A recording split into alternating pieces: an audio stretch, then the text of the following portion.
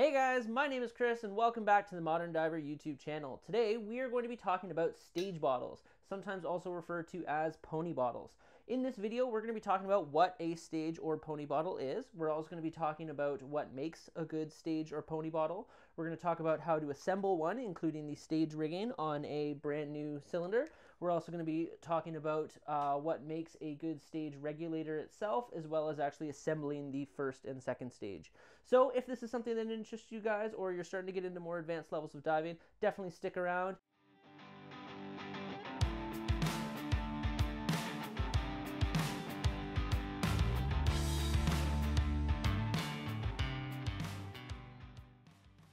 Okay, so let's talk stage bottles.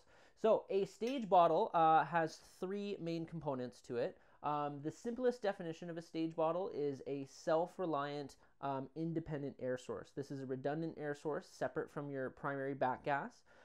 There's three main components to a stage bottle. First off, you have the cylinder, you have the stage rigging kit, you then have the regulator.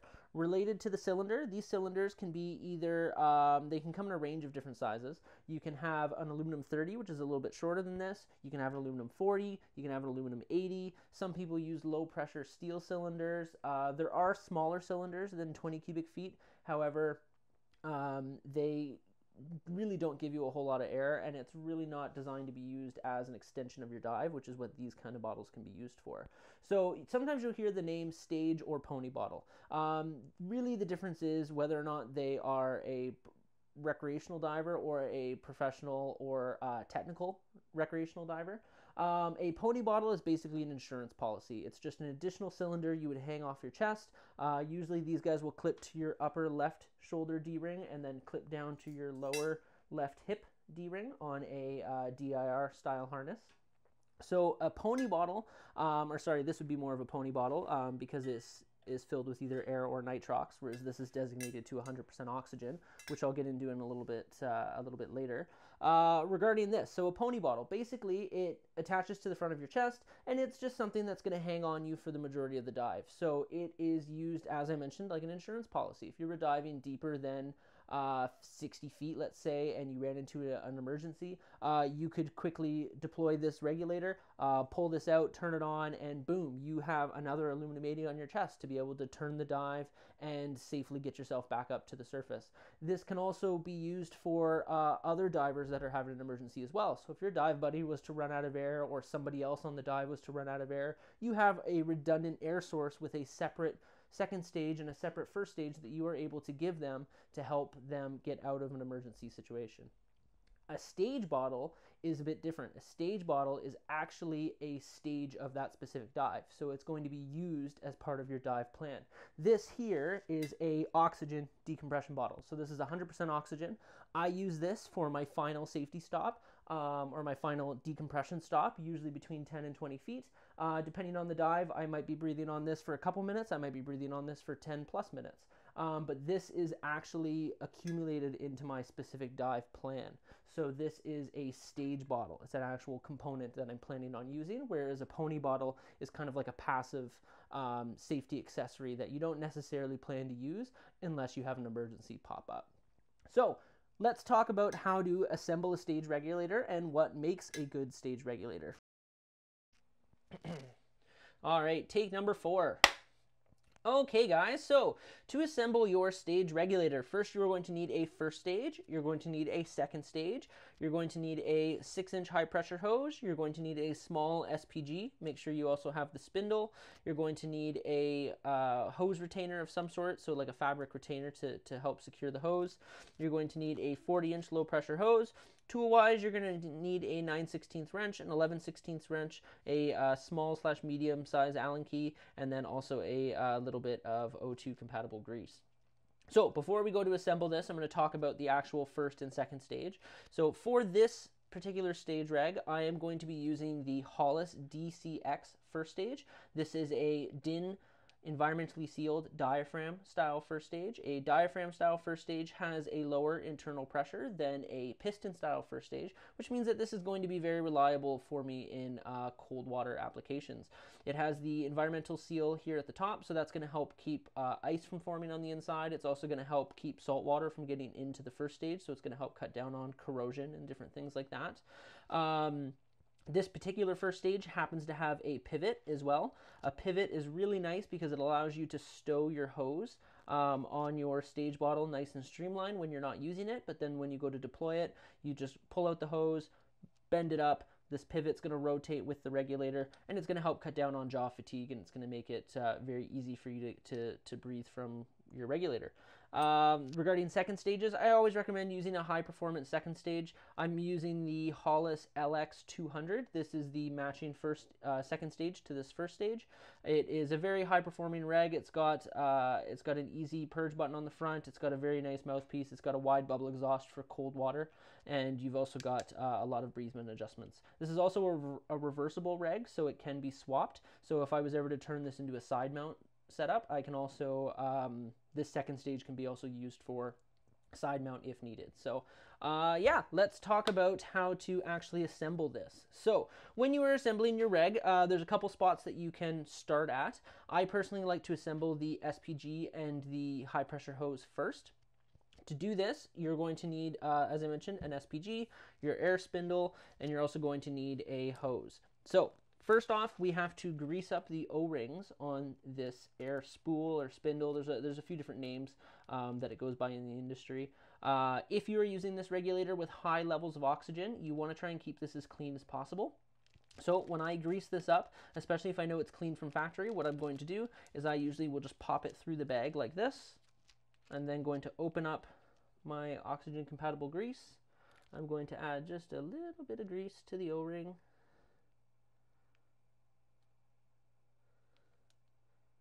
Just like that. All right. I am then going to grab the SPG.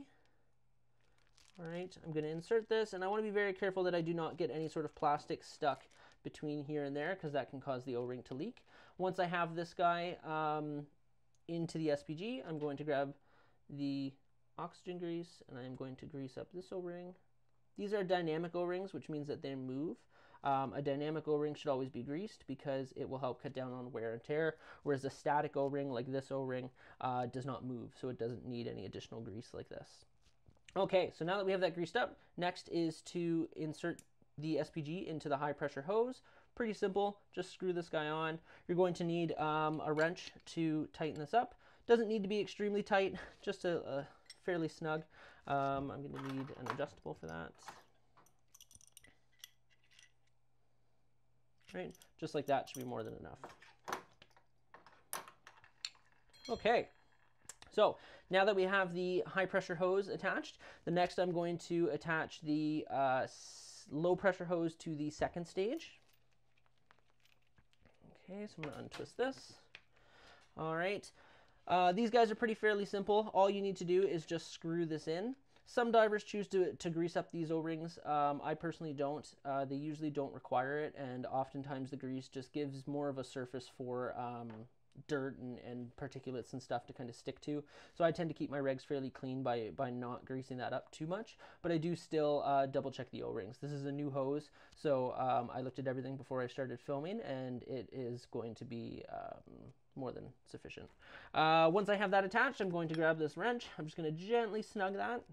Again, this doesn't need to be very tight. You do want to be careful. This is a metal nut going into a plastic body, so if I was to put too much tension on this and tighten it up, I can over tighten this and I can cause a bit of a stress crack to happen in the threads, so just be very careful. Hollis, I'm sure, does sell a specific tool which will grab right onto this unique style nut. I unfortunately just don't have it with me today. Okay, so now we have to attach these components to the first stage itself. When you set up a stage bottle, I personally always have the valve opening facing me as a diver. So the regulator is going to sit on a tank just like this. I want to have the pivot on my right side. This means that when I deploy the hose, it's going to be sitting very close to my head, and it's going to very easily go around the back of my head into my mouth, and it's going to cut down on jaw fatigue. If I was to flip this around like this, it means that the hose is on the outside of my body, and it's going to cause a little bit more jaw fatigue as it has to bend a little bit more to get behind me. So this is going to be the orientation of our first stage. Obviously, pretty easy to put on the second stage. This guy's going to go into your low pressure ports. This regulator has 5 low pressure ports along the bottom here, and it has 2 high pressure ports. For the low pressure port, I'm going to open this up. Right, again, this is a static O-ring, so it does not need to be lubricated. You still want to inspect it to make sure it doesn't look damaged or anything like that. But again, this is all new equipment, so everything I know is in really good shape. I'm just going to stand back a bit for a second. Makes it a bit easier to screw this in. All right, once I've got the thread started, I'm then going to just rotate the hose. Okay, that's going to get it in finger tight. Then I'm going to grab my wrench. And again, I'm just going to gently snug that up a little bit. Next, we need to install the high pressure hose. So a high pressure hose is going to go from the bottom high pressure port and go up like this. So I am going to remove this port plug using my Allen key. I am then going to attach the high pressure hose. So I'm just going to gently thread that in. Again, it's a static O-ring. All right, I'm going to use the wrench to smaller size. I'm going to use the wrench to snug that up a little bit. And there we go. Now the final step is I'm going to have the SPG sit on the first stage like this, and I'm going to use a fabric hose retainer. This hose retainer just helps keep the SPG, again, nice and streamlined, but it is fabric, so it doesn't put a whole lot of tension on the hose, and if there was ever an emergency, I can always cut it with a simple line cutter. I don't recommend using zip ties. Zip ties can put... they can be fairly sharp, and they can actually damage the hose, and they can also be very hard to remove if you don't have a pair of scissors with it. So yeah, there we go, guys. We've now assembled the second stage and the first stage. So what we're going to do is assemble the actual bottle itself, and then I will show you guys how to put this all together. Okay, guys, so now that we have assembled our stage regulator, the next step is to actually assemble the bottle itself. So for this, I'm going to be using a pre-made kit. This is a Halcyon stage kit. In a Halcyon stage kit, you've got a leash. Your leash has obviously like a handle to it. It has 2 bolt snaps as well as a loop that's going to go around the top of the valve.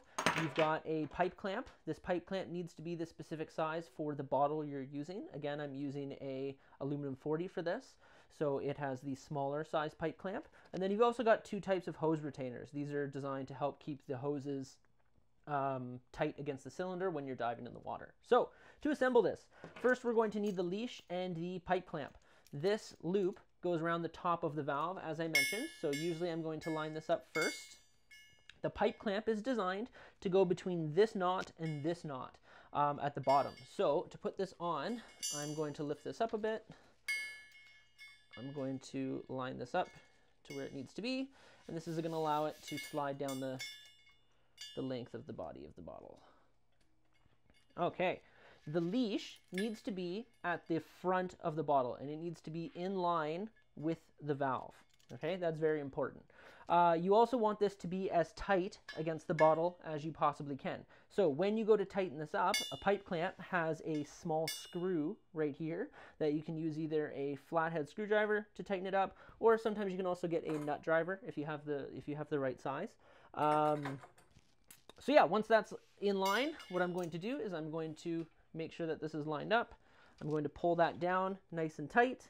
Using my other hand, I'm going to then stand behind it here, and I am going to tighten this up.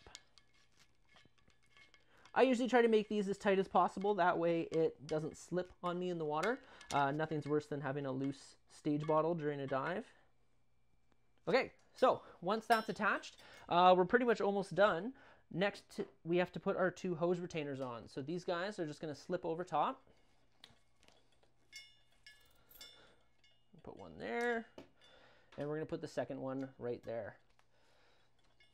And there we go. That's how you install a stage kit. So now that the stage kit's assembled and we've assembled the regulator, the next and final step is to just put the regulator on the bottle itself. So to do this, again, this is going to be facing the diver, all right? This clips to your left shoulder D-ring, and this clips to your left hip D-ring.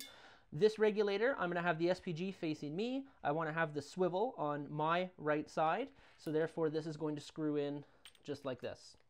With any DIN regulator, always double check your O-ring before you screw it in. Double check your valve doesn't have any sort of debris or anything like that. I'm going to screw this in.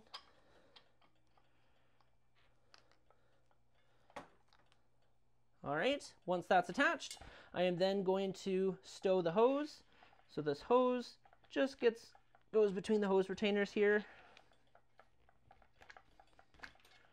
Let me just pull that down.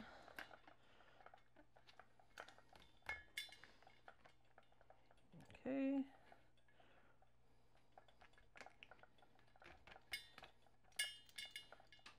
There we go. So as I mentioned, when I'm not using it, all right, it's going to look exactly like that. So you've got your hose nice and streamlined against the side of the bottle. That's being held by these two hose retainers. All right, I have a leash here that allows me to carry the bottle nice and easily. I've got my two bolt snaps to attach it to me securely. I've got a nice, easy to read SPG that's going to be facing the diver. To deploy this and turn it on, what I'm going to do is I'm going to pressurize the reg. This is actually the first time I'm pressurizing it since I've assembled it, so I'm going to take a bit of caution. I'm also just going to make sure that I listen for any sort of leaks or anything like that. So I'm going to pressurize this up. All right. Seems to pressurize no problem. This cylinder is nowhere near full. This is only at 900 PSI. So I'm definitely going to test it on a full cylinder before I take it out in open water to make sure I don't see any sort of leaks or anything like that. To go an extra step as well with any new regulator when you set it up, I usually recommend checking the internal pressure. The internal pressure is just going to confirm that everything inside is locking up as it properly should. So I have a BCD hose here that I'm going to attach to it later on, and I'm going to double check. I'm going to do a separate video later on about how to check the internal pressures of your regulators and why you should be doing that quite frequently. But yeah, overall guys, that's how you would assemble a stage bottle or a pony bottle, depending on the type of diving that you're trying to do. This is designed to help extend your dive or possibly be part of your dive plan to allow you to go to extended ranges while you're diving. If you guys have any questions about these, feel free to leave a comment down below. If you have any questions on other types of safety accessories like these, feel free to let me know in the comments below, and I will do my best to answer them. Thanks again, guys, for following along. Make sure you hit that like button and subscribe button, and I will see you guys in the next video.